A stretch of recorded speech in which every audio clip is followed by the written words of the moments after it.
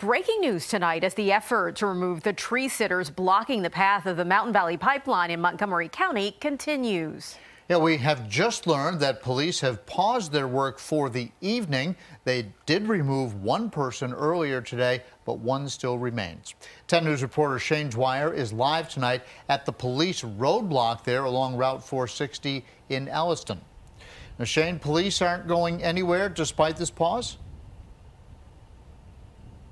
Yeah, John and Brittany, as you can see behind me here, police still have their lockdown set up here of this area, and they say that they will be pushing this into day 2 tomorrow morning at this point. Now, again, this forceful removal began this morning at sunup as the blockade entered day 931. Now, police were able to get one of the tree sitters out. That's this woman, Claire Fiocco of Vermont. She's charged with interfering with property rights and is being held without bail. Now, Fiocco said in a statement in part tonight, with my arrest and Acres' probable extraction, this one instance of resistance, this one physical place that is our enactment of our dreams of another world will fall. Now, the public, including us, the media, have been locked out of the space.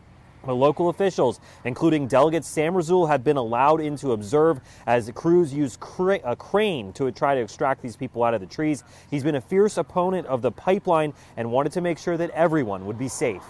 As a public servant, wanting to make sure that I'm able to report back to people what has happened. Obviously, this is an unprecedented action here. Someone being up in these trees for a couple of years in this act to try to prevent these lands from being taken away. Now, the crane work stopped at sunset, but again, this area will be on lockdown until this is all over. The Montgomery County Sheriff's Office says negotiations will begin again tomorrow morning, and the removal effort has been going in some form or fashion since a court injunction was filed last night. Back out with us live here.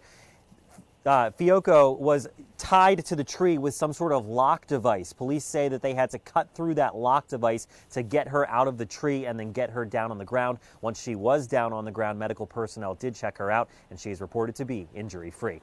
Live in Montgomery County, Shane Dwyer, 10 News, working for you.